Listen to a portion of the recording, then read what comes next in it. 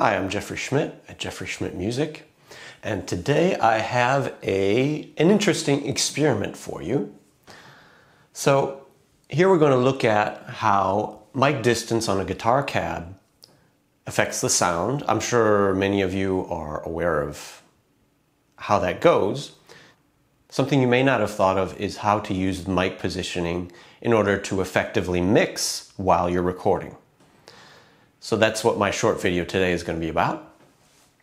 So the idea that we have here is I'm going to use the bass and drum sample from my previous video called Bass Overdrive Shootout. And I'm going to take the sample from the Tech 21 SansAmp BDDI. I'm going to take that and I'm going to try to find the best mic position on my guitar amp as far as how that fits in the mix. Now, often when we record guitar, we just record the guitar and then we listen to see which mic position pleases us best alone. However, here, as I said, we're going to be placing the mic so that the mix is best, which is a sort of different approach. And in order to use it, you have to know what your mix is going to be in advance. So here I have a bass riff, and I'm going to have a guitar riff that's just an octave up from it.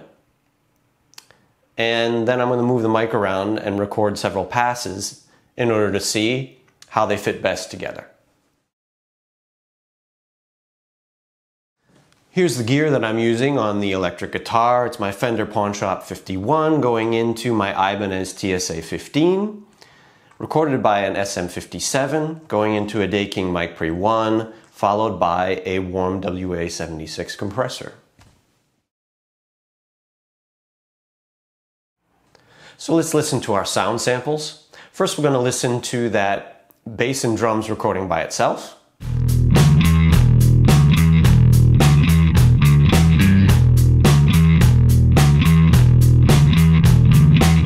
Now that we've heard the bass and drums by themselves, let's add what it sounds like with the SM57 right on the grill in the center of the cone.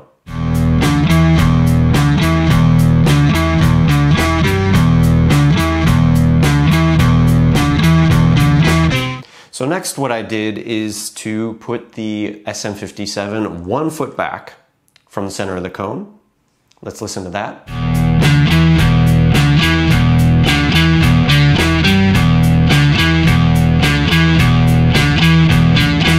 And so after I had listened to what it sounded like in the mix on the grill and 1 foot back, I said to myself, well, I want something in between the two. 1 foot back sounded too bright to me, and on the grill sounded too dull. So I put my mic next in the middle at 6 inches back. Let's listen to that.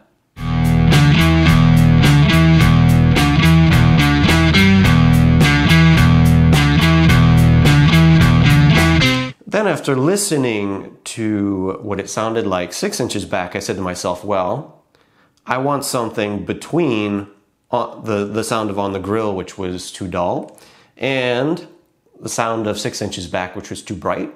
So therefore I went, of course, to the middle, 3 inches back. Let's listen to that.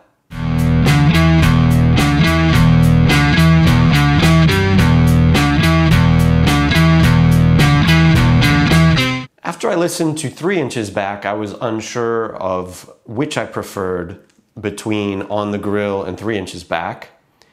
So I knew that I wanted a mic placement between the two. So then I tried 1 inch back. We'll listen to that.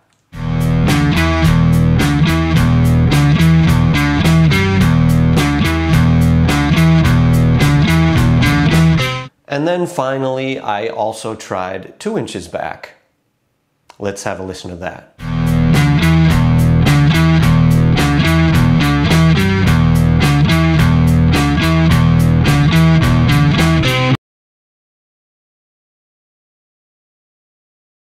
So that was my little journey and how I found the optimal mic placement for my mix.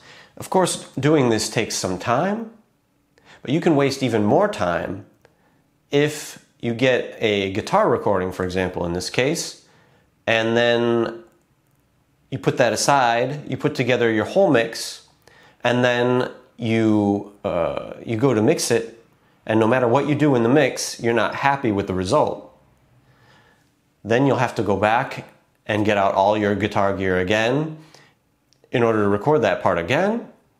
Of course, if you're recording somebody else, they might no longer even be there. So it does take some time, but of course with experience, you'll learn how your gear fits together so that you can have an optimal mix right out of the gate.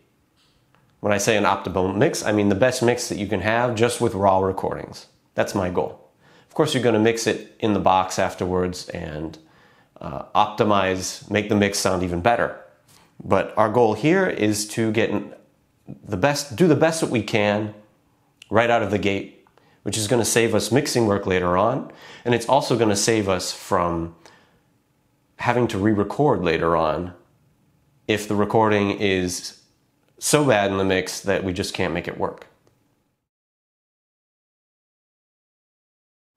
So I hope you enjoyed the video.